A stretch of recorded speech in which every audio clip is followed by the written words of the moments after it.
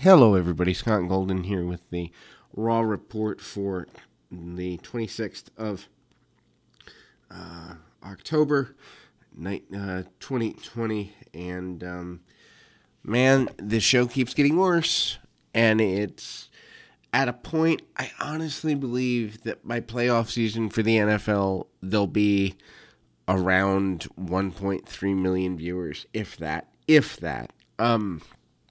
This is just it's so bad, and they have so much talent, and there's no reason for it to be this bad.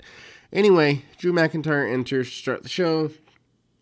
He's got no excuses over losing, but he promises he'll be WWF champion or WWE champion again. Obviously, prides himself on getting up even stronger after getting knocked down.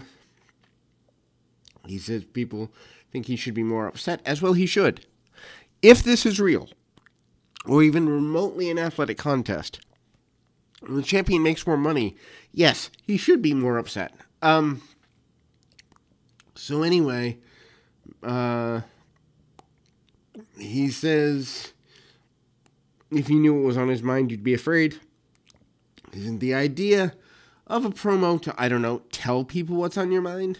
This is just, these lines are so nonsensical. They're not necessary, and they make in this case, McIntyre, look like a completely inept speaker. If he can't express what's on his mind, why should we listen to him speak at all? Anyway, Miz and Morrison come out. Miz wants McIntyre to take a bow. McIntyre warns them not to get too close. So if you're really mad at people, aren't you going to run after them and beat them up? Aren't you going to only give one warning, maybe two? And anyway, McIntyre, Miz runs down everybody McIntyre beats up. He says this is not as impressive as being a two-time Mr. Money in the Bank, except Miz was relevant how long ago? His main event WrestleMania match was what? WrestleMania 27? Isn't that a decade ago? Why are you trying to push a guy who was relevant a decade ago? I don't understand. So anyway, Miz said McIntyre didn't have to worry about facing Orton again. He would be the champion. And basically, he brags about that moment. This goes on. McIntyre finally headbutts him after he rambles on for minutes to fill time on a TV show that, honestly, I'm not even a football fan, but football has to be more entertaining than this. Morrison begins using a Scottish accent, so McIntyre suplexes him twice. McIntyre is about to do worse. Miz saves Morrison, and Miz and Morrison run away. McIntyre promises to get even, calls them idiots, and says they're in for a long night. Tom Phillips tells us that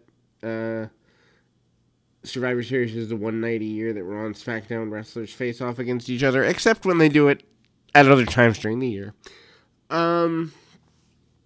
McIntyre faces Miz tonight, oh joy. And AJ Styles enters with Jordan Amogdalin. He's not named by the announcers, so there's a big tall guy who happens to be a bodyguard for AJ Styles who doesn't deserve a name. His name didn't even appear on a big screen this week, so we're just supposed to not care about his name. Anyway, Styles said that he must have missed him on Raw. He didn't think he should have to qualify for a Survivor Series team, which is what they're doing, by the way. So, year after year, they do these Survivor Series team matches. Now, being that Survivor Series is almost 35 years old, I think this will be the 33rd one or something like that. Back in the day, they used to have 4-on-4 or 5-on-5 matches, and also 5-on-5 tag teams, so larger matches. Back in the day, those characters were over, so people cared about seeing them go against each other. I'm going to ask an honest question. For a casual viewer, which should be what they're trying to attract because, well, you want more viewers, not less, and the people that are already into your product are going to watch no matter what you put on. Explain to me why people are going to care about Survivor Series when it's people against people and it doesn't really matter. Even if you make the stakes, the winner gets bragging rights. Why would anybody care about SmackDown versus Raw? Matter of fact, why would anybody care about two brands against each other in the same umbrella of a company? I really want somebody to explain this when the thought is that if you have fans, they should want to watch all of your programming, in which case the idea of seeing brands against each other is relatively irrelevant, especially when you mix them throughout the year. I really want a logical explanation, except the writing team and those who approve what goes on television couldn't give one if their lives depended on it. Now, Team Raw qualifying match, AJ Styles with his bodyguard defeats Jeff Hardy. Match itself is fine. However, two guys over 40 in a qualifying match for a pay-per-view or network per-view that no one cares about, hardly what should open a show of this nature. But anyhow, Hardy tries to dive to the outside, but he's caught by the bodyguard, who holds him, and they go to break about less than a minute into the match. They didn't acknowledge what the bodyguard did with Jeff Hardy upon his return. Styles is in control after the break. Hardy makes a comeback, gets a few near falls. Styles hits him with a fireman's carry neckbreaker. Hardy fights back. Styles pulls him off the top rope. Hits him with a spinning powerbomb. They counter finishers. Hardy uses a face buster. Hardy goes to the top, but looks at the bodyguard as if to say, should I jump on you?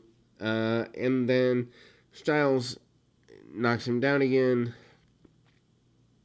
Styles clotheslines him, hits the phenomenal forearm, wins. Styles qualifies for Team Raw. So, in theory, that's a heel qualifying for Team Raw. Wait, it gets better. So, Elias comes in, smashes the guitar across Hardy's back from a storyline from several months ago that people didn't care about when it happened. So they care about it now after several months away. I don't quite understand why. Sarah interviews R-Truth. Truth says he's scouting Drew Gulak, Akira Tozawa, and Lucha House Party tonight. She says that must be dangerous. He says he eats and sleeps dangerously. So does that mean he sleeps upside down and eats only chocolate? How does one eat and sleep dangerously? So anyway, Lucha House Party defeats Akira Tozawa and Drew Gulak in 2 minutes, or just a little bit over. So this is a complete throwaway match. Truth enters to his music during the match. Tozawa creeps behind him, gets a schoolboy, and gets a near fall. Truth fights off Tozawa and gets in the ring. Others try pinning Truth. Lince Dorado hits a crossbody. Truth moves. Dorado hits Gulak with the move and wins the tag match. Everyone tries going after Truth, and he keeps kicking out and running away. This is a waste of time.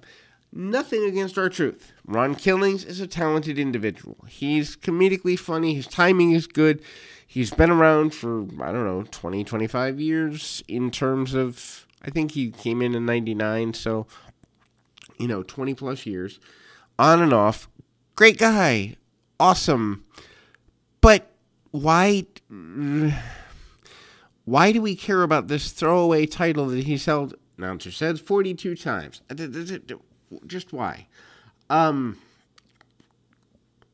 they've ruined another one of my favorite characters, in this case, Bray Wyatt. So they have a tea party. Bray is dressed like a Mad Hatter. Alexa Bliss shows up. I like her in this new, darker role. She says she showed up with a secret tea that has a secret ingredient in it. She reveals later that the secret ingredient is arsenic, and she gives it to one of the puppets. So, in theory, this program is marketed towards children, We've just taught children how to murder people, because if children Google arsenic, they'll learn it's a, potential murder. Anyway, Rabbit drinks it, and Bray Wyatt says everybody's mad. And Alexa Bliss, in normal bubbly Alexa, wonders how Wyatt knows she's mad. Wyatt says she has to be mad to be here. Her eyes turn red and says, let him in. Her eyes return to normal. They do a camera cut. She plugs a moment of bliss. This is with Randy Orton. Wyatt is... he's standing next to a picture of the shed burning down, and screaming plays in the background. Rabbit wakes up, so he's like been risen from the dead. And he says he's going home to his wife. After saying this, Bray Wyatt manages to beat up a puppet with a weapon. He looks forward to doing this. Keith Lee tells Charlie Caruso that there's no question that Braun Strowman cheated last week.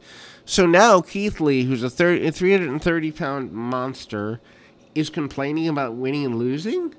Calls Braun Strowman basically not a man. Lee threatens to get even with Strowman. And then he's got Elias to deal with first. So, Nia Jax and Shayna Baszler approach Adam Pearce. Jax said the women wouldn't be having qualifiers and offers Adam Pearce a list. And then he says he'll take this under advisement. Shayna Baszler offers Adam Pearce a list. He says he will take this under advisement too, but neither one of them are captain. He'll make a decision later. So let's get this straight. The men's team is worthy of having qualifying matches. The women's team, at least at this point in the program, is unworthy of having qualifying matches. How come? Who made this decision? Why did they make this decision? Aren't we in the middle of a women's revolution? Shouldn't we at least give equality, and wouldn't it give us more television programming, among other things? Anyway, we move along to Team Raw qualifying match, Keith Lee and Elias. Now, it takes Keith Lee. Remember Keith Lee, who happened to be one of the biggest people on NXT less than a year ago? Remember Keith Lee, who was involved at the last Survivor Series with Roman Reigns? Remember Keith Lee, who unified the North American and NXT championships? Remember that guy? Well, anyway, he has to take 10 minutes to beat Elias here. Elias, a guy that, while having charisma, is virtually nothing in the ring. Elias tries to perform. Lee interrupts. So Lee does the heel move here. Elias goes after Lee on the outside. Lee pounces him over the announce desk. We go to a break in less than 2 minutes. Lee's in control. Elias hits a knee strike and a double axe handle. Lee comes back with a power slam. Swinging neckbreaker by Elias that looks like he's still in wrestling school. Elias goes to the top, but distracted by Hardy's music. So, let's get this straight again. Keith Lee, new guy, is playing second fiddle to Jeff Hardy, who's already had a match. Old guy, because we want new stars to get over. So, Elias comes off the top, hit, and gets nailed with a spirit bomb for the pinfall. Keith Lee wins. Not a good match, but at least Keith Lee wins. And Keith Lee, if Keith Lee was supposed to come off like a monster, perhaps maybe like a little mini shadow monster. So Hardy, a babyface, smashes a guitar over Elias's back, a semi-babyface. Tom Phillips, who is the most vanilla announcer ever, reminds us that AJ Styles qualified earlier, and backstage, there's a guy about to enter the bathroom. Hurt Business stop him. Oddly enough, if you paid close enough attention, dude was going to enter the women's bathroom. I'm going to go back and check this. Anyway, so they said the bathroom belongs to them. So the Hurt Business runs the women's bathroom. That's smart if they charge admission at least. Anyway, they intimidate the guy. Hurt Business laughs at being bullies. This is great for the Be a Star campaign. Caruso approached Orton and asked if he's concerned about the Fiend showing up. And Orton didn't care about anybody, including McIntyre and or Retribution and or Roman Reigns and or anybody. There's a video package of Hurt Business and Retribution. They announced that Bobby Lashley will face the IC champion Sami Zayn at Survivor Series. So, here's a brilliant idea. We have champions. Let's have them fight each other and have it mean nothing. That's a brilliant idea. Anyway, 8-man tag elimination match. Hurt Business defeats Retribution in 13 minutes. So, this is... we spend months and months building up Retribution as something big. Now, they can't beat what amounts to hired hands in the Hurt Business, even though they've been built up for months. Anyway, MVP says they'd be seeking payment from WWE to take down the Hurt Business, or take down Retribution, even though Retribution is now contracted talent, so why is it any different than any other contracted talent? And Shelton Benjamin said they wanted their payment in gold. So, does that mean, like, they could, like, Vince could melt down his teeth and pay the Hurt Business? After all, I mean, it'd be a quicker way for him to step down if he had to get dental work. Anyway, camera person couldn't seem to keep the camera still during the entrance. Mia Yim jumps on the apron, distracts MVP, and she falls to the floor, continues to panic. Slapjack eliminates MVP at just after 4 minutes. Yim continues to freak out like she's been exposed to some horrific thing, and they call for help. They reveal that she's faking, so the ref tosses her out after the break. Lashley eliminates Slapjack with a spear at just about 9 minutes. Lashley and T-Bar go to a double countout, and they brawl to the back around just before the 10-minute mark. Mace is eliminated at 11:37 after a nebulizer by Cedric Alexander. And pay dirt by Benjamin. Mustafa Ali is on his own. Ali lost by DQ after hitting Alexander with a chair. Hurt Business wins. Sheldon Benjamin stalked Ali, who right away, as Lashley and MVP remained to help their friends. Then we go to another segment that really is just burying people. Angel Garza flirts with Mandy Rose, offers her a rose, no pun intended.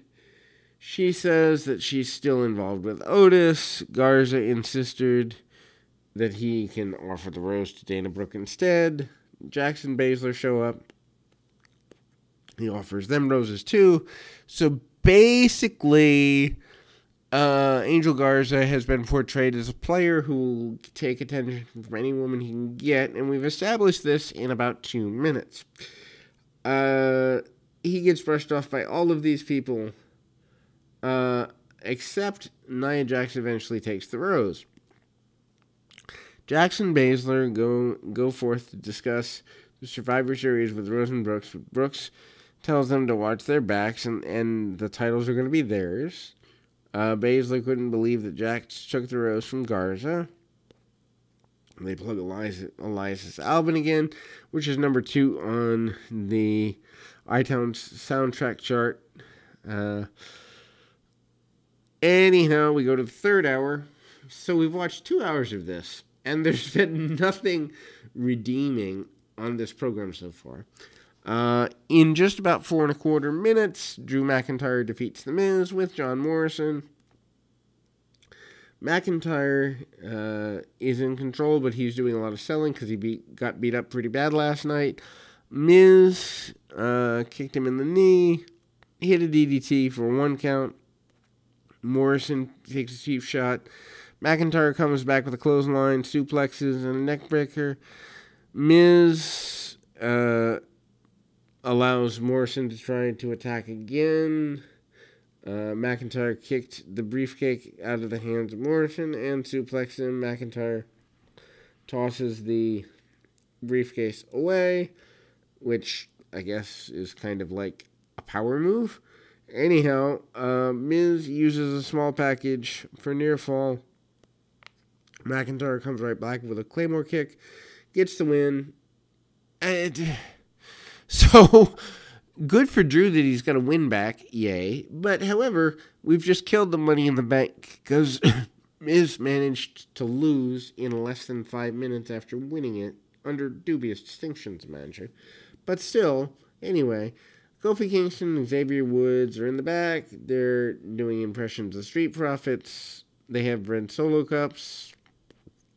And Kingston's acting kind of drunk. Woods tells him he's going too far with the impression.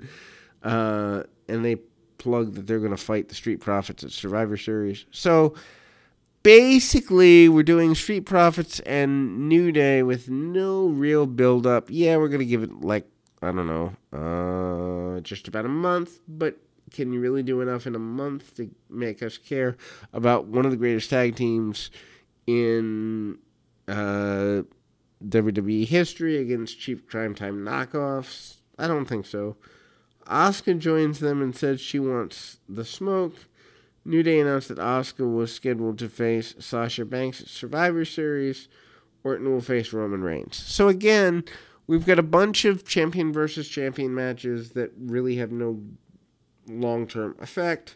Why don't they just not do Survivor Series if it's going to be a throwaway show? Why bother with this?